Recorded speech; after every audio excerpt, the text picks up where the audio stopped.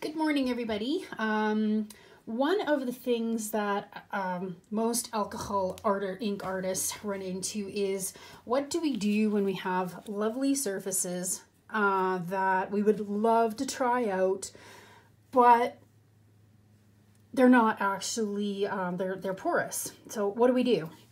Well, a little bit of research and a little bit of hunting around, and I found this product. It's made by Kielty Ink, and it's based out of Ireland. It's a porous surface converter. So we're going to give that a try today and see how it works. So basically what it tells us is to shake this around for about 30 seconds to a minute. Then we're going to apply a couple of coats. We have to watch out for air bubbles, and then we will see what happens. So I have these little pieces of wood that my mom and I were going to make jewelry out of them years ago, and it just never kind of took off with us. We're going to try using those. So I've got a small container that I put a little bit of the surface converter into, and I've got a soft brush. So I'm just going to give that a couple coats and we'll see what happens. It is quite thin, as you can see. So yeah, making sure I have no air bubbles as I go. I feel like a bigger surface, you might want to use a roller or something like that on it just to get a nice even coat, but it may be self-leveling because it's so thin. So we'll see how that goes.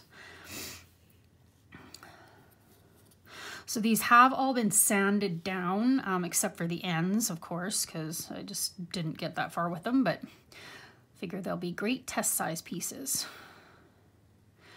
So what we'll do, I also have some pieces that I've already used kilts on, which is one of the things I've seen recommended here and there, and it does give a fairly decent surface to work with. You do get a little bit of ink spread, but we'll go into that a little bit later after I have these done.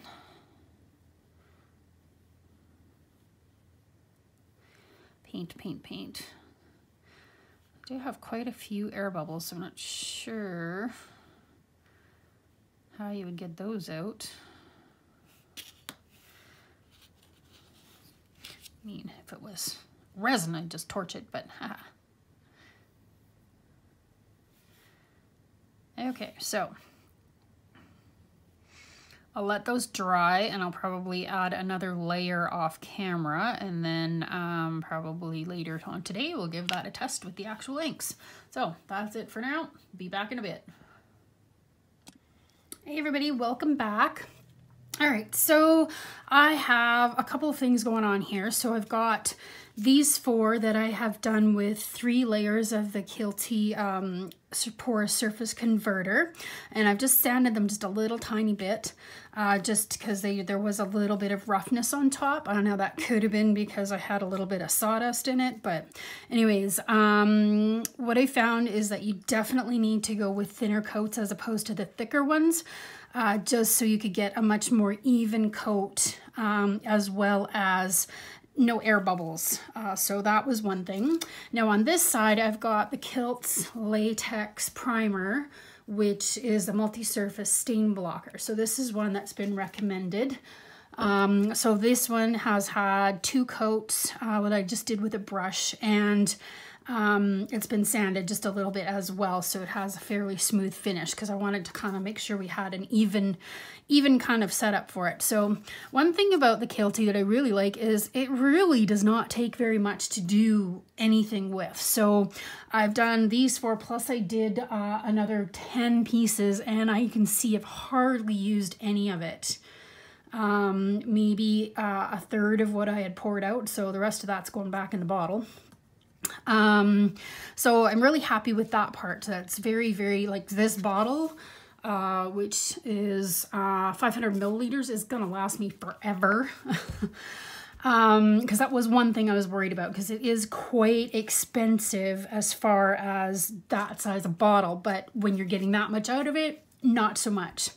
Okay, so what I've got set up here is I'm just going to do 4 little test strips. So we're going to do one with straight alcohol ink on both surfaces, one with alcohol ink and 99% isopropyl alcohol, and one with a blending solution, and that's just the Tim Holtz blending solution. And then I'm just going to try a little painting on the last 2 to see how they kind of flow together. All right, so let's get started with that. Okay, so I have decided I'm going to use the Tim Holtz inks.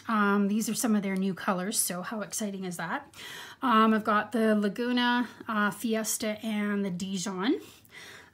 So I thought those would make a pretty decent color. I'm just going to put a little bit in here while I'm doing this, just so, okay, so.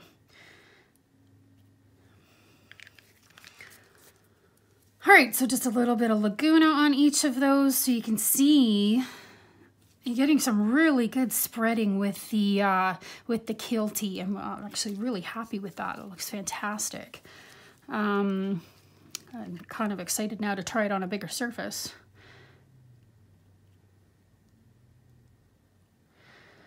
So the blooming that we're getting is definitely more pronounced with the Kielty, and it looks like it's actually acting a lot more like if you do it on a tile or Yupo paper, which is awesome. So I'd have to use like 3 times as much because you're not getting the bloom out of the kilts that you are with the Kielty surface preparer. So liking that a lot. Okay, so the next one we're gonna try is the 99% alcohol. So I've just put that in a little bottle like this, but we'll put some in here just because I'm gonna paint later. And then I'm just gonna put a little bit across here. Okay, so I don't know if you can see that, but on the kilts, it's actually staying quite dropped, where on the porous surface preparer, it has spread out quite nicely to cover the surface. So, once again, just one little drop.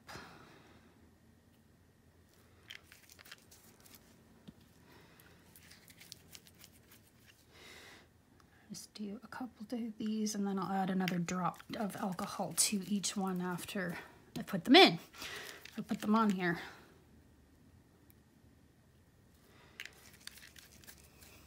Probably did this a little bit backwards, but just one drop, one drop, one drop. Okay, my handy little pump. So you're getting some really good movement out of this, the porous surface. I'm kind of really liking that.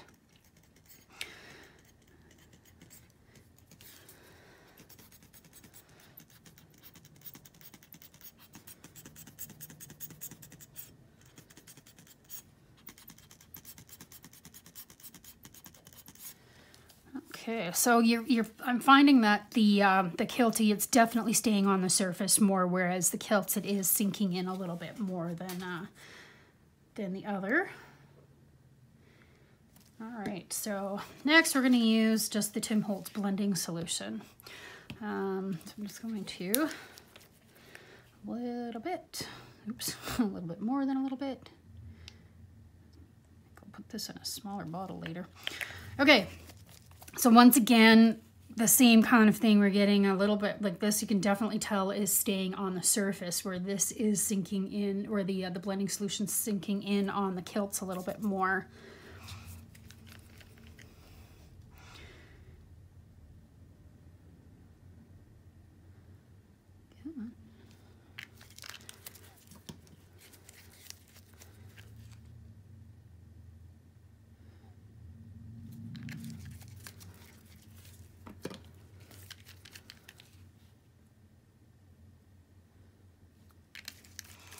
All right, and once again, my handy dandy little puffer.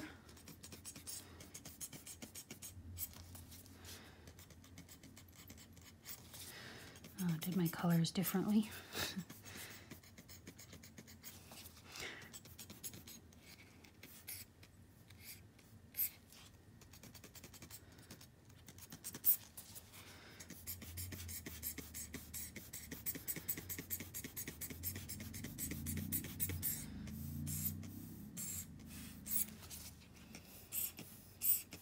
So I'm getting a lot more working time with the Kielty as well. Like this one is almost dry. Like it's not moving anymore, where this, the Kielty is still moving quite a bit. Oops. All right, so that's kind of cool. All right, so the last one I'm going to do just a little painting and see what happens here. So I've got just a little bit of the alcohol, 99% there, and a little bit of blending solution in there. And then each of my colors, oh, a little bit of yellow still on there. Whoops. Clean brushes, right?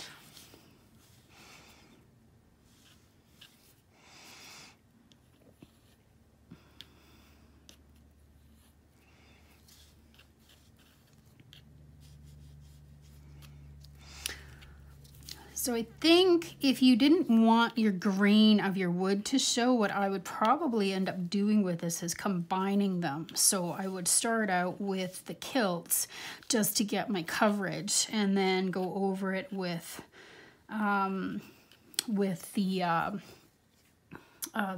Kielty.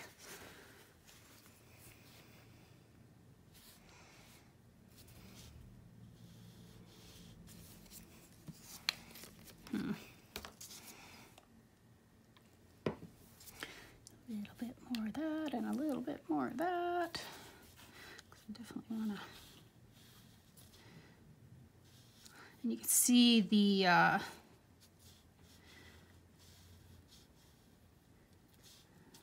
Kilz is definitely more porous and just sucking that that ink right in.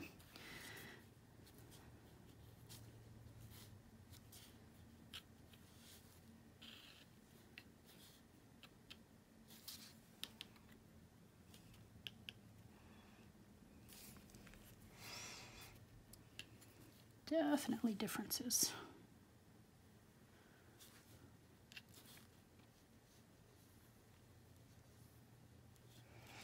So I kind of want to see how, when I add my straight ink, how that works.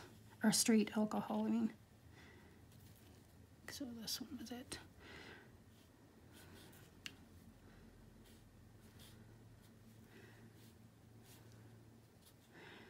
Seeing how it blooms.